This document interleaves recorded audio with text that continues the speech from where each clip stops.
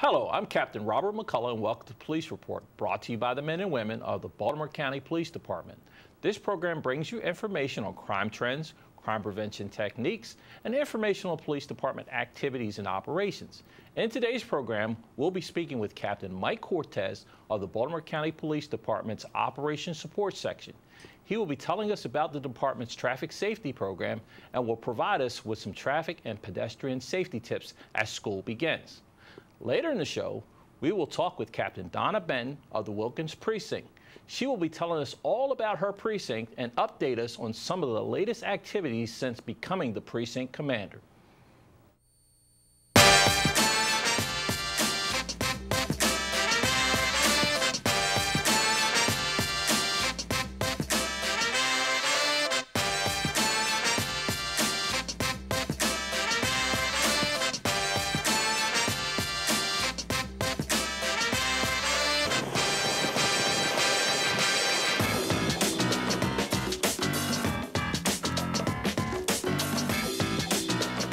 The Baltimore County Police Department responds to numerous vehicle and pedestrian crashes each year, and unfortunately, many of them can be fatal. The reality is that many vehicle and pedestrian crashes in Baltimore County can be prevented. With me to talk about traffic and pedestrian safety is Captain Mike Cortez. Mike, welcome to Police Report. Thank you, Rob. Now, Mike, how long have you been a member of the Baltimore County Police Department? Just over 24 years. And how long have you been the commander of the Operations Support Section? It's only been a few months, approximately 4 or 5. Now, for our viewers, give them an idea of some of the units that are contained in the Operations Support Section. It's a pretty big section. You guys have a multitude of responsibilities. That is correct. I have the DWI Task Force under me. DWI Task Force goes out there and enforces the laws that have to do with DWI enforcement. They make arrests. They do a fantastic job. I have a community traffic safety officer. That community traffic safety officer manages our grants and teaches at schools, teaches about pedestrian, bus safety, and all those kind of topics. Also have the mobile crisis team. Mobile crisis team goes out there and they help assist people with mental illness or suicidal subjects, and they are a huge part of helping out the district with their functions. I also have the auxiliary team. The auxiliary team you see out there at different parades, different functions. They're a volunteer unit. We also have the school crossing guards. School crossing guards, obviously, they help us out at this time right now, crossing the kids to make sure everybody crosses safely and within the crosswalks. I also have the commercial vehicle enforcement team.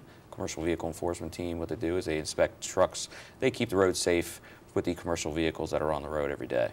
I also have the workplace violence team. Workplace violence team goes out there. They do assessments for different businesses. They also teach at many businesses. They also teach our human resources section and other sections within the Baltimore County Police Department and outside of that in other agencies.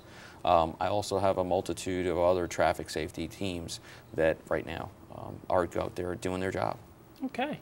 Okay, sounds like you guys are very busy. Very busy. If our viewers want, there's a couple things that they can actually get involved with. For example, if someone wanted to be a school crossing guard, or if they're looking for a part-time job and they want to help out the county and help children out, yes, they can become a school crossing guard. That is correct. And how can they go about doing that? We have a school crossing guard administrator within our office also, and he is easy to contact, and he could provide all that information. He also works hand in hand with our personnel services section. And if they might want to take on the responsibility of being an auxiliary police officer. That's basically a volunteer police officer.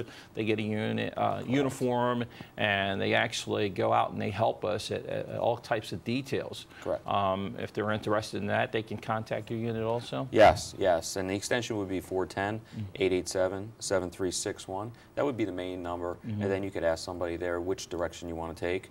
We also do have, yes, someone that's in charge of the auxiliary team, Sergeant Mike Arnold. He does a fantastic job, and it's a very large unit. We have just about 200 members right now currently that are auxiliary team members within Baltimore County Police Department. Now, tell us, why is traffic and pedestrian safety such an important issue in Baltimore County? It's very important. I mean, we want to keep the roads safe within Baltimore County. I mean, just last year in 2015, we handled over 15,000 reported accidents. Also, unfortunately, we had over 60 fatalities on our roads within Baltimore County. 19 of those fatalities were pedestrians. It's all about being safe out there, safe driving, not being distracted, not being under the influence of alcohol, also just obeying the posted speed limits. Also for the pedestrians, let's not cross in between cars, let's not dart out into traffic. Make sure we use those crosswalks, and not only our crosswalks, make sure you wear some sort of bright clothing when you're walking at night, or maybe even jogging down the road early in the morning. That would assist us. We don't want to see any more fatalities than we need to. And of course, many pedestrians don't understand how dangerous it is when they don't cross the street. Many times people don't cross between the crosswalks where they're supposed to, and they cross in the middle of traffic, and it causes a lot of those pedestrian accidents. I believe we have some video that kind of demonstrates what happens when a pedestrian is crossing the street and a vehicle is traveling at a certain speed. Let's take a look at that video. Great. Now, this is at 25 miles per hour, Yes. and the braking, of course, the driver is able to stop at 25 miles an hour. Correct.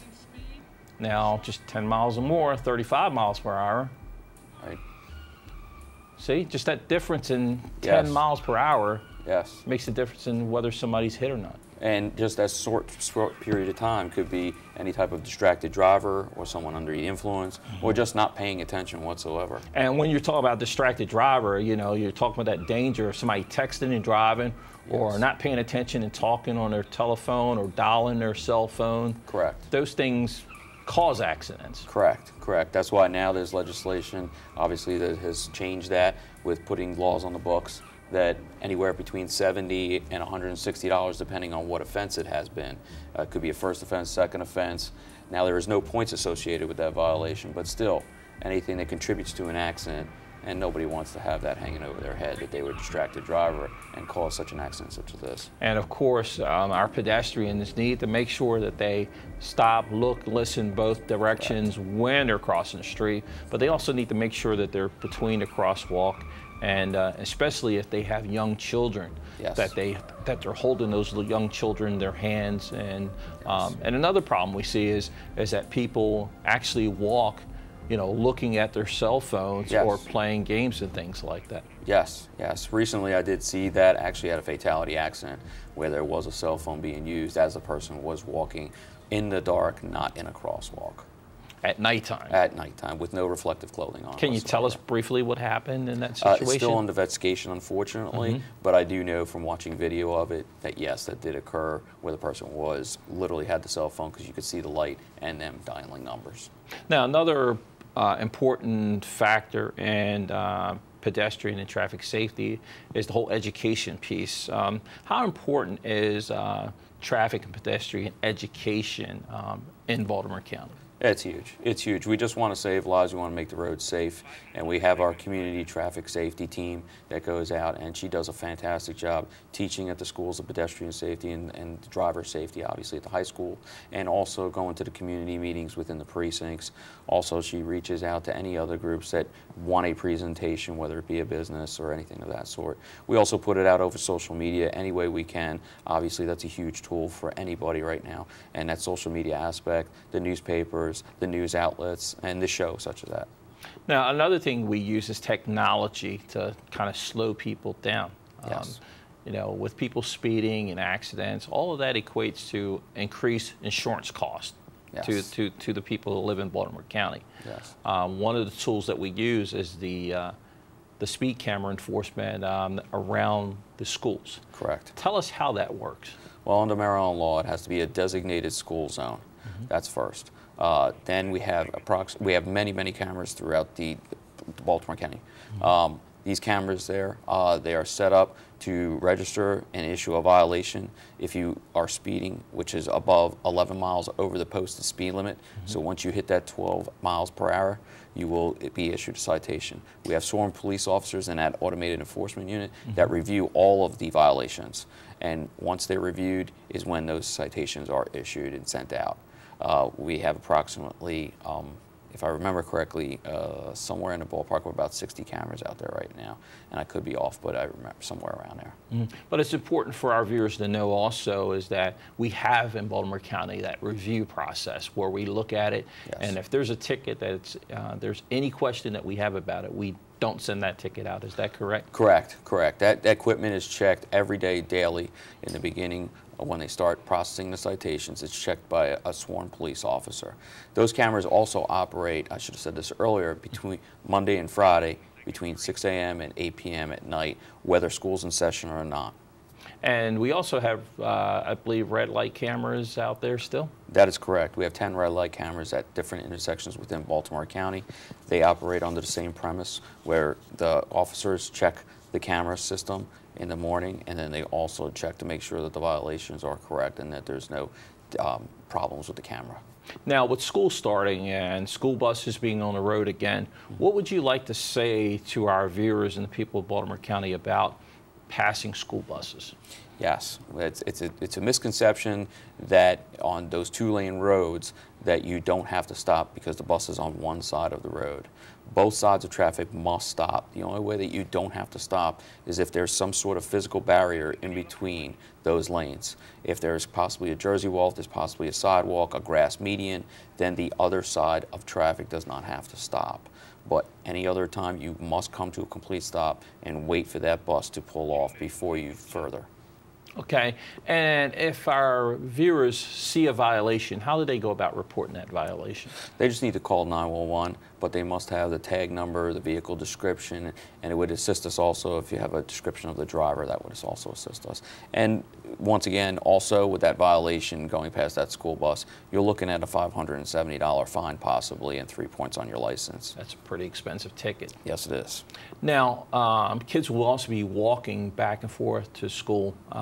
What would you tell parents and children about walking back and forth to school when walking to school? That they need to use those crosswalks. That's a primary. If there's a school crossing guard at that intersection, use that crosswalk. Even if there's not, use that crosswalk. We can't have kids darting out in between cars. It happens too often. And another thing could be possibly maybe when it's, you know, in the winter's coming up, dark in the morning, maybe put some sort of reflective tape on the back of the backpack. That may help. And wear some maybe bright clothing.